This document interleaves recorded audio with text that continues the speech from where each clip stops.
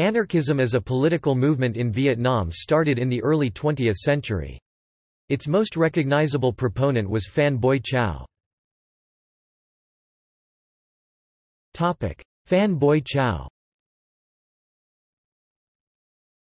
From 1905 to 1908, Phan Boi Chau lived in Japan where he wrote political tracts calling for the liberation of Vietnam from the French colonial regime.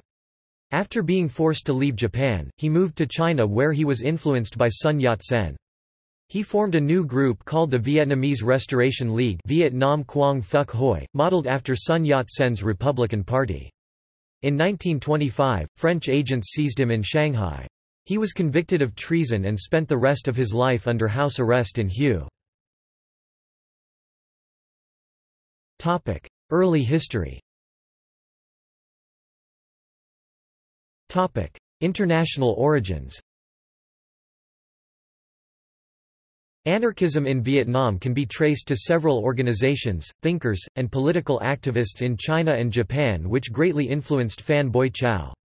The Chinese anarchist journal Natural Justice was launched in 1907 by several individuals included Chiang Kai, who was a friend of Chau's. The Worldwide League for Humanity, an internationalist organization started in 1912 that Chau joined, went unrecognized by newly formed Chinese Republican government due to its extreme left program. See also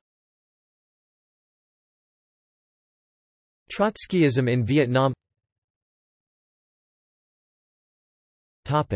Notes. References.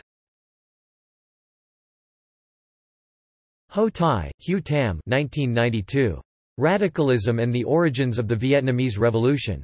Harvard University Press. Further reading. The Art of Not Being Governed, An Anarchist History of Upland Southeast Asia by James C. Scott. Yale University Press, 2009 ISBN 0-300-15228-0.